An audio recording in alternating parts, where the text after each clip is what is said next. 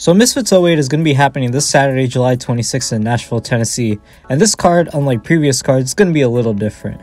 For the main event, instead of the traditional 1v1 boxing matches, they'll be introducing a new gimmick, which is the 4-man Survivor Tag.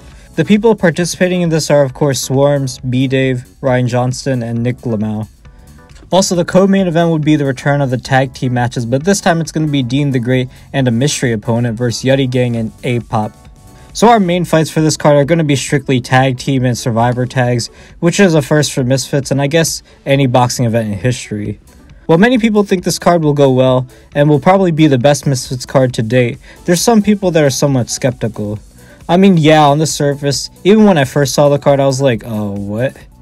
The fact they were using a previous gimmick tag team as a co-main event, and the main event being this new gimmick survivor tag, I was quite confused.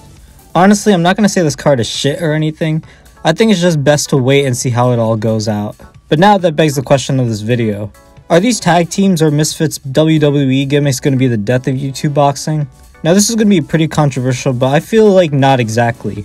Misfits have already established they're going for a more WWE-esque style rather than focusing purely on boxing. They want to also entertain the people and spice things up. With the last tag team match, it was well received and brought a lot of eyeballs even outside of the Misfits community. And to be fair, I feel like it was one of the only good things about Misfits 05. Wade Plemmons, a guy who's well known for covering influencer boxing and giving breakdowns, he had his own opinions and concerns on Misfits pushing this tag team narrative, as he believes that it takes away the magic of what made influencer boxing as big as it is today. He had an argument with Keemstar about it a couple weeks ago on a Twitter space.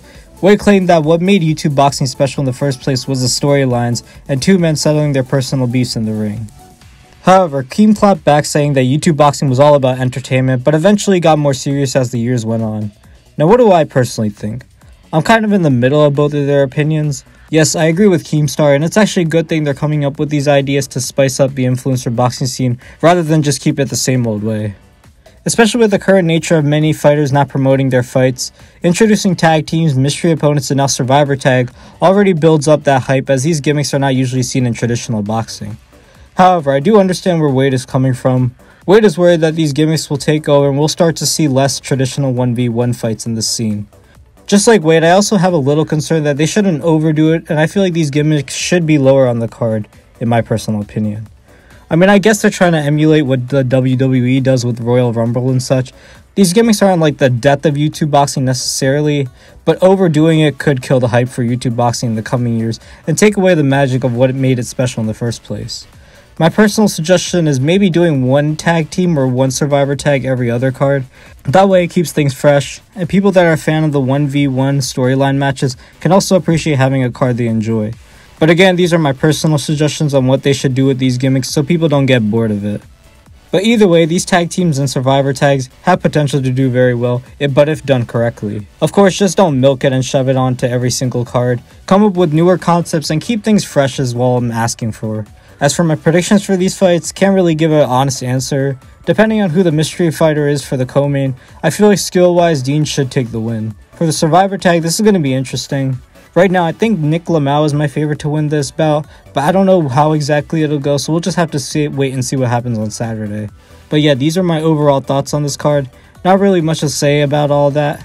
I'm still looking forward to this event either way, as there are some other good fights on this undercard like Anthony Taylor vs. Paul Bamba, Hasim Rahman Jr. vs. Alan Belcher, etc. Anyways, that's all I got for y'all today. Thank you guys for watching. Let me know what y'all think about this card and the future of Misfits Boxing in the comments below. As always, be sure to like, subscribe, and turn on the bell to never miss out on new videos. Also, if you are new here, like I've been plugging for a while, I started a new series called the YouTube Boxing Retrospective, where I go over the complete history of YouTube boxing, but in different parts. Episode 1 and 2 are out right now, and I plan on starting episode 3 very soon, as I feel it'll be even bigger than the last two, but in the meantime, check out those episodes. Anyways, thank you guys for watching. I am Megashada signing out. Peace.